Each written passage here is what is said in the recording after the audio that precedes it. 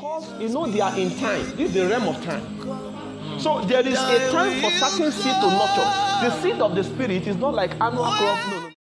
The formation of Christ in a man takes time. Takes what? Yes. The formation of Christ in a man takes time. And until you are ready to give God time, you are not ready to allow Christ to be what? To be formed in you. Are you getting what I'm saying? You see, the difference between you and your neighbor is not just because you are going to church. What will differentiate you is what? The image of Christ that you have. Where? In you. Praise the Lord. One of my brothers was ministering the other time and he said, Christ in you, the hope of what? The hope of glory. The reason many people will be disappointed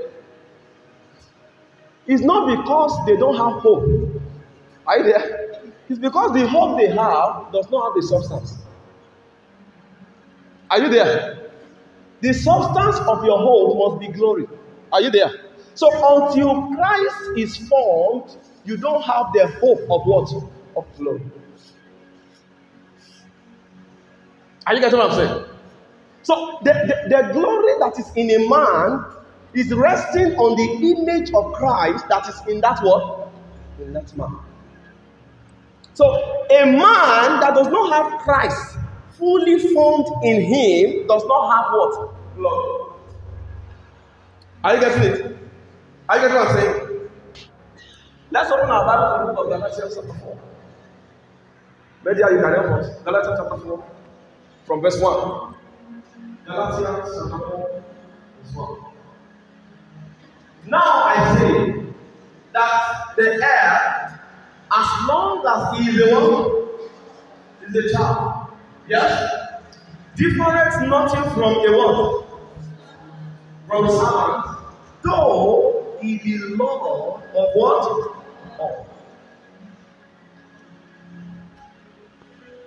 What defines spiritual maturity is the formation of Christ. Are you there? It is the formation of Christ in a man that defines what? Spiritual what? Maturity. Are you getting what I'm saying? And until Christ is formed in you, you are not matured. You are not what? I don't care, you may be 60 years old, but according to God's definition, a man is not matured until Christ is what? Is formed. Are you getting what I'm saying? Now, this is the problem of being a child. If you are a child, you are nothing different from a what? A servant. Even when you are Lord of all. What does that mean? What will give you the stature to be able to possess all that you have in Christ is maturity. So it is possible for kings to be walking on foot. Are you there? And the servant riding on what? Horses. It's possible. You see, many of us will never see reasons to press deeper into God until your eyes is open to see who you are. In who? In God. Are you there? Until you know who you are in God, you will not know who God is to you. Are you getting what I'm saying? Until you are able to see who you are in God, you will not know who God is to what? To you. So, he is the Lord of all, yet he is nothing different from a what? A servant, because he is not spiritually mature.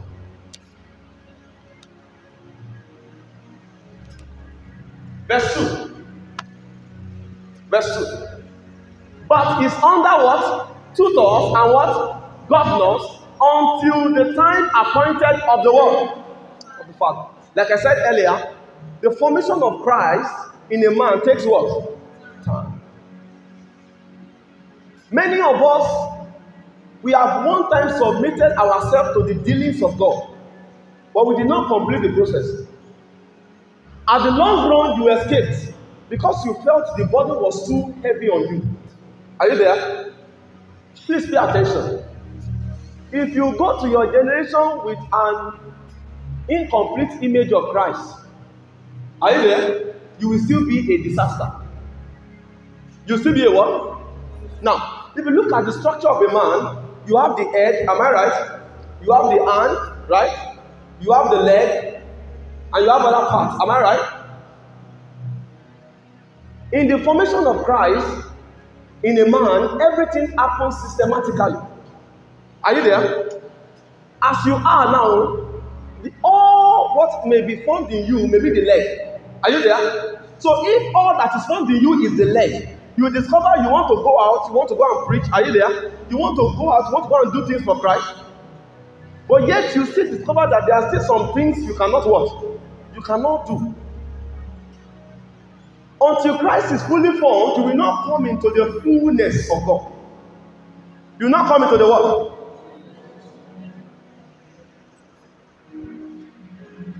Let me show you something. I think tomorrow we are going to go deeper into the message. Let me just speak to you by the Spirit of God. Let me speak from my spirit. When they are pleased, let's go to the book of Ephesians chapter 3. So tomorrow we'll do deep study into the concept of Christ being formed.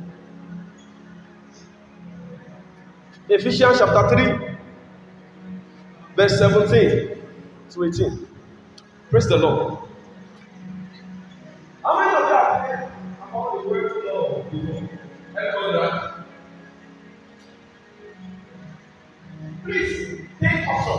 Note this, it's very important. Anytime you try to define a spiritual term using a carnal device, you will end up in carnality. Are you not saying? Anytime you try to define a spiritual term using a carnal device, you will end up in carnality. The best definition of love cannot be found in the dictionary. It's a carnal device. Are you there? If you take the dictionary will tell you that love is the affection. Am I right? But if you check the scripture tells us that love is not a thing. Love is not an activity. Love is not an occurrence. Love is a what? It's a person. So the scripture says God is what? Love. Please pay attention to this. If you will allow Christ to be formed in you, you must learn to listen to God more than men. Are you there? Who you listen to defines the image that is formed in you. Are you getting what I'm saying? Who you are, you listen to defines the image that is formed in you. So, if you want Christ to be formed in you, give more attention to who? To Christ.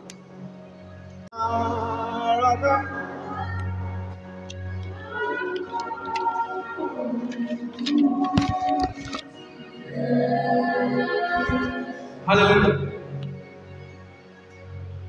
One of those spiritual terms is love. Are you with me? So the Bible says God is love. Are you there? And the word tells us that love is blind. Have you heard that before? The word says love is what? You know where I'm going? Okay.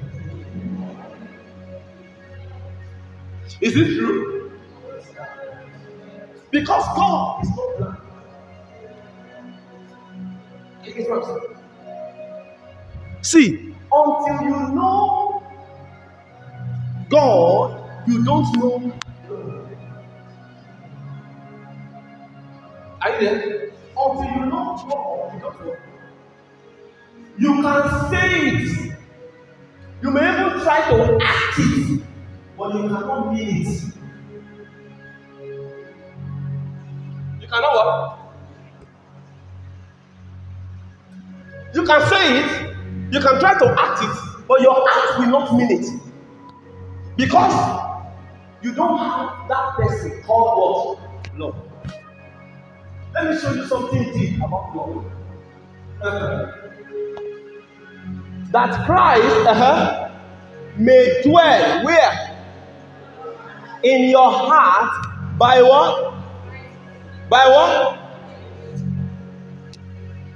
That ye, yes, being rooted and what? In what?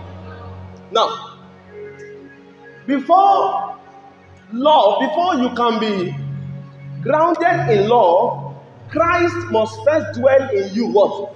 Richly. Christ must first be grounded where? In you. Are you with me? Okay. Please note this word though. Being rooted and grounded in love, verse 18. Now, after you have been rooted and grounded in love, yes, may be able to what?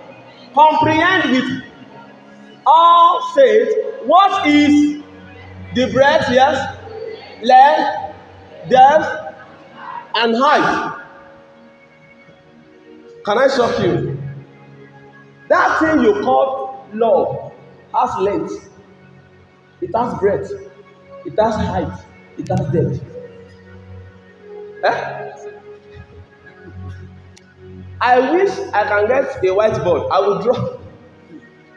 We'll now label the length there. Now let me show you something. Mathematically, height is equals to depth. Are you there? So if we go by mathematics, it means that though 4 things are mentioned here, but they are actually 3. So we can call it a 3-dimensional shape.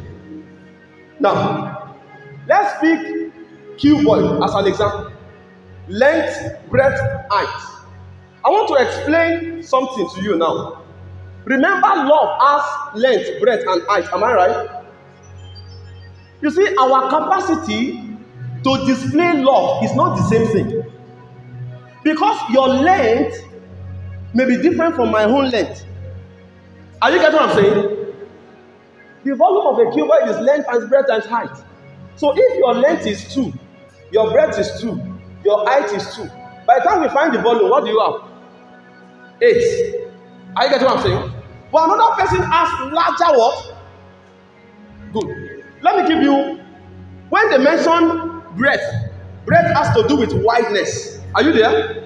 Now that has to do with the scope of the love. So when we say the breadth of love, we are talking about the scope of what? Of the love. Is it limited? Some people say, I will love you for as long as you still have your job. The moment you lose your job, I stop loving you.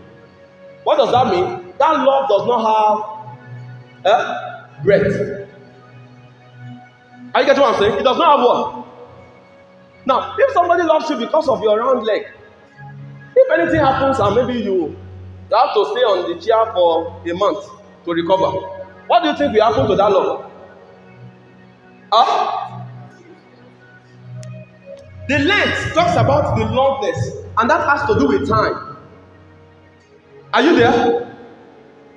Love has length because it works with what? Time. God had loved the world because, God had loved the world before we came. Are you there? And after we came, the love still what? Continued. That's a love that has what? Length. Then the depth talks about your ability to endure and tolerate. Your ability to what? To endure and what? Anyone that continually find fault in what you do does not deserve you. Do you get it? Anyone that continually do what? Find fault in what you do is not meant for you. Because it will mean that that love does not have what? Depth. Then lastly, it has height. Are you there? Height has to do with the quality of the law. The what? The quality of the law. Is it God's kind of law or is it a carnal law? Are you getting what I'm saying? Is it what? Is it a God kind of love or what? While we were praying the other time, the Holy Spirit brought a question to me and he said I should ask you. He said, are you the one or should you expect another? That's the question your generation will come and ask you. Are you the one that is coming to save us or should we what? Expect another. I was speaking to my sister there one day. She came and we were talking. I told her, I said, a time will come that your generation will become thirsty. Are you there? And they will come to your well to come and drink. What will they find? Will they find water in your well in that day? Will they find water in your well or the well will be dry? That is why we gather here. That is why we are laboring. So that Christ can be what? Can be formed. Note this. Until Christ is formed, you don't have what it takes to be a blessing to a generation. Are you there? Until Christ is formed in you, you don't have what? You will not have what it takes to be a what? To be a blessing to a generation.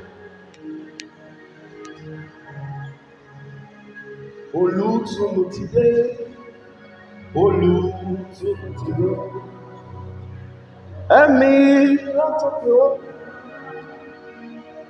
ìlérí bàbá torí ọ̀pọ̀lá jákè jábọ̀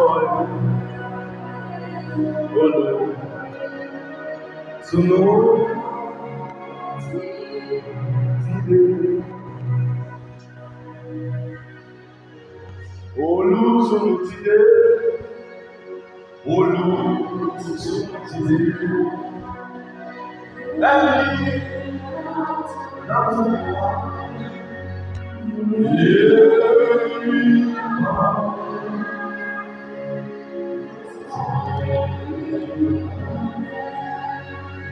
Jákè jádò ayé olùtùnú tìdé. Hallelujah. The moment God reveals your assignment to you, starting from that point, you begin to walk with a sense of responsibility. Are you getting what I'm saying? You begin to walk with what? A sense of what? Of responsibility. Now, God was speaking to me one day, I think that was last 2 weeks. And He began to teach me one of the things that helped Jesus.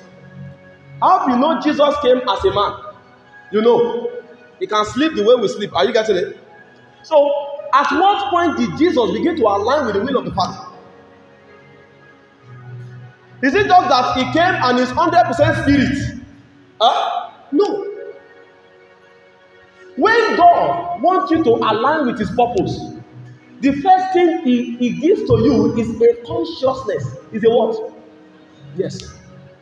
It's a consciousness, a kind of knowing that there is something you are called to do. A consciousness of responsibility will first come to you. Are you there? It is that consciousness that will now draw you to a place of what?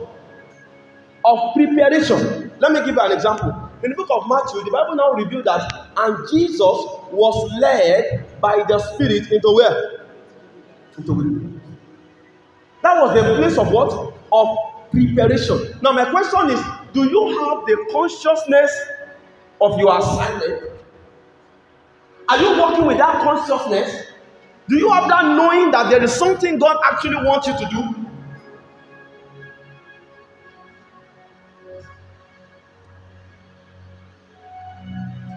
There's somebody close to you. Your generation is waiting for you. Your generation is waiting for you. It is time to shine as light. Hallelujah. Do all you can to ensure that Christ is forming you. Are you getting what I'm saying? I told you initially, I said, who you listen to is what defines what is what? Formed in you. And the image that is formed in you is what defines your spiritual capacity. Are you there? Many people cannot do much because they don't have much. You can't do beyond your capacity. You can't do beyond your what? Your capacity.